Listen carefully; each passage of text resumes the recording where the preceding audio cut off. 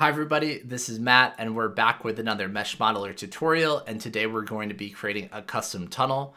So we have a starting and ending point, and these blocks are offset by 1 and they're at the same height. So we're going to create a little kind of S bend here to connect these 2 points. And I think this one is 3, this one's 3 blocks away, but you can kind of make things as big or whatever design you want.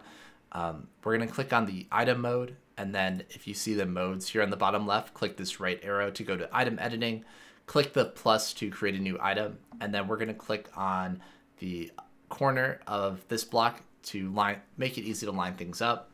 Then we'll go to geometry mesh and click on the settings here. Next step is to click on the cube and press delete to delete the default mesh there. Then we're going to click on creation tools and then create face. And we're going to do a 32 meter tool step. Click on the origin. You'll see the green, blue, and red lines are all highlighted. Click there once, go to the right, click, up, click, and then along the red line, click.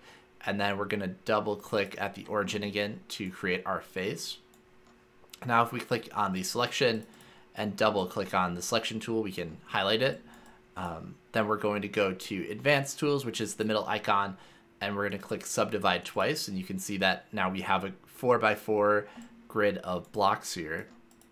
And we're going to click on each one and press delete on the 4 middle blocks. So this is going to be like a little tunnel that our car can drive through. The next step is to do we want to extrude this to actually kind of create a block. So that's under the modeling tools. Hit Control A to highlight everything. Set the tool step to 4 meters and click on extrude selection. So we're going to extrude along this blue line. One thing you'll see when we do this is that it looks all wonky. It's like we didn't extrude in the right direction. So if it looks like that, hit Control Z, press I to flip the face. You could also rotate it using the rotation tool, but just pressing I is a little easier.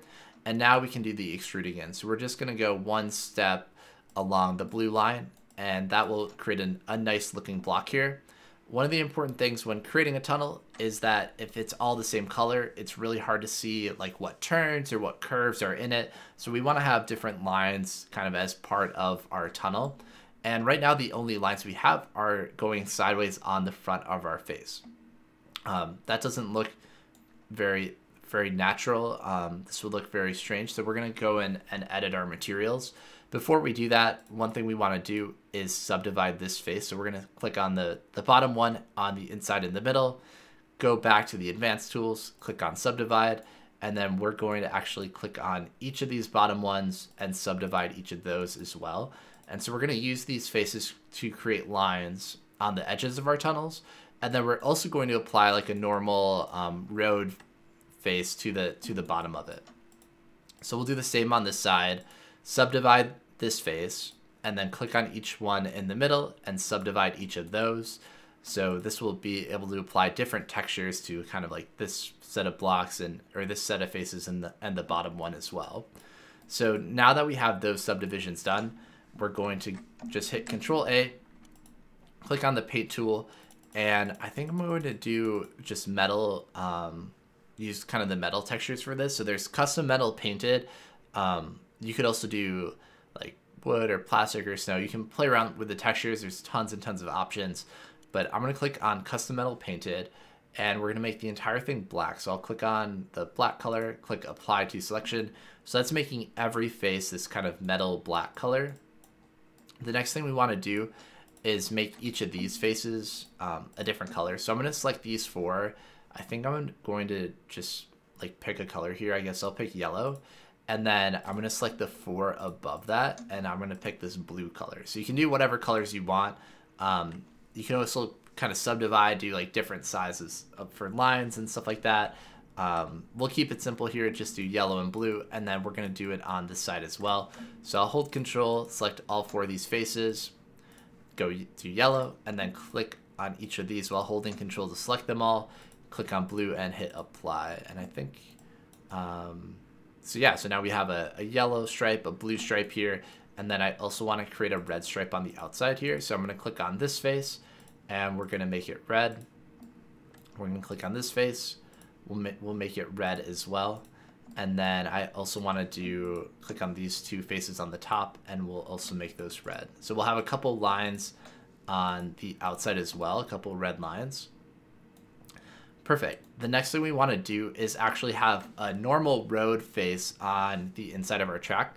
So we're going to click on these two faces and hold Control.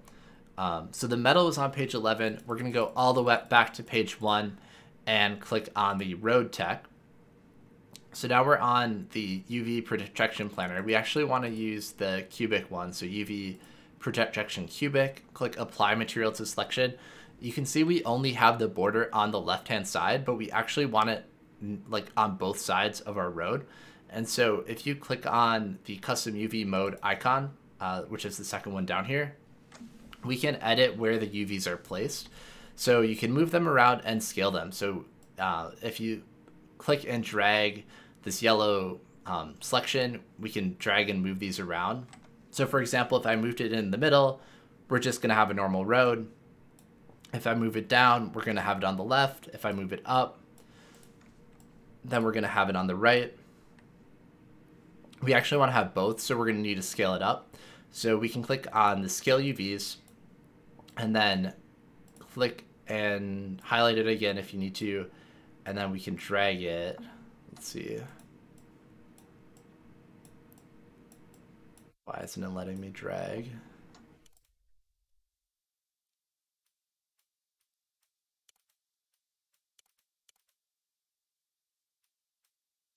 Yeah, it seemed like, okay, it seemed like that froze. Let me go back in here. Okay, there. Now, yeah, I'm not quite sure what's going on here. I'll put it in the middle. So you might have to kind of click around, and then we'll click on the scale. I think maybe it's just like being a little slow to process and catch up to all my clicks.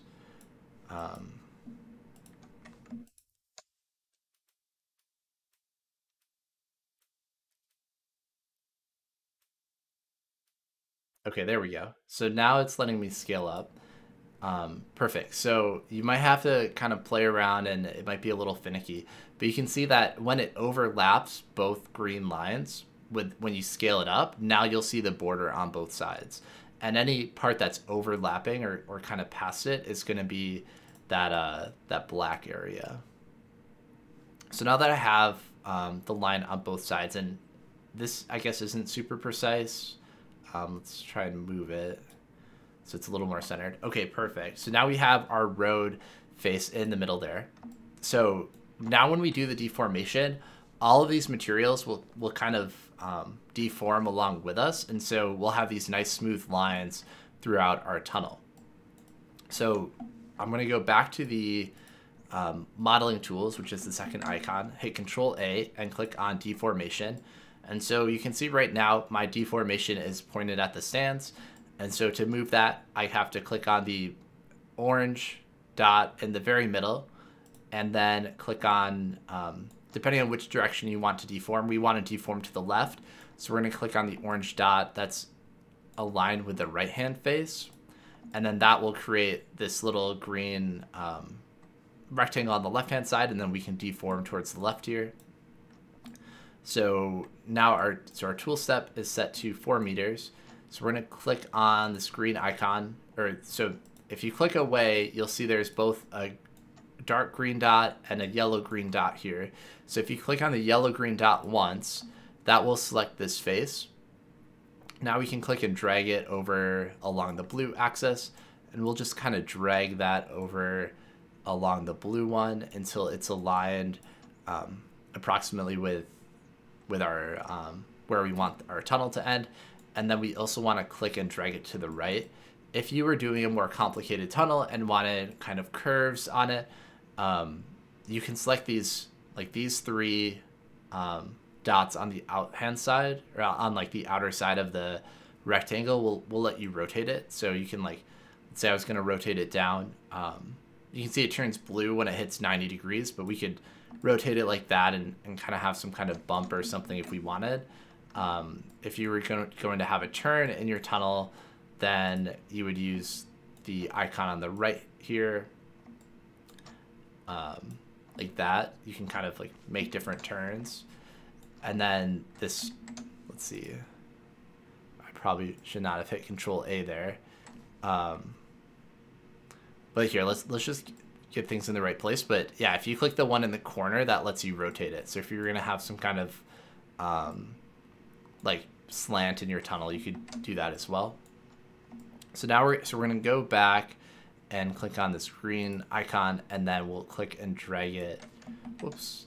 We'll click on the yellow green one, click again, and drag it over to the right here. So we're just lining it up with where we want our tunnel to end. And you can see this road has a nice curve along with our tunnel.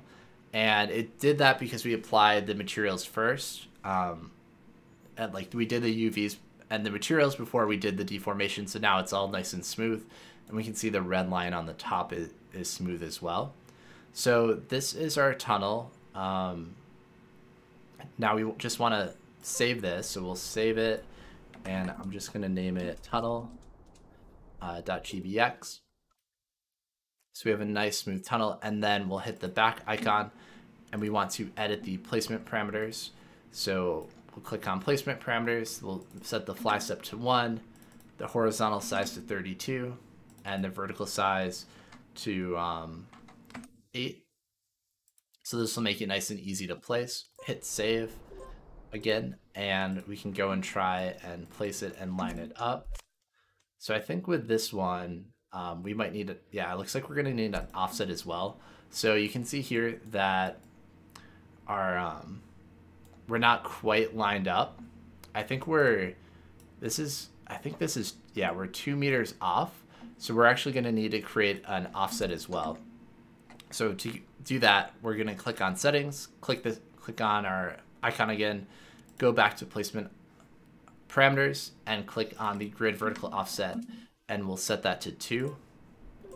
And so that should make the inside of our tunnel line up when we place it. So now it's nice and easy to place that block, and we'll go ahead and validate our track. So you can see the inside of our tunnel. We have the yellow and blue lines on the side, and we have the nice road in the middle as well. So thanks everybody for watching. Really appreciate everyone for watching the video, and hope you have a great rest of the day. And feel free to post in the comments if you need any help or anything, or have any questions, or if you have any ideas for future videos.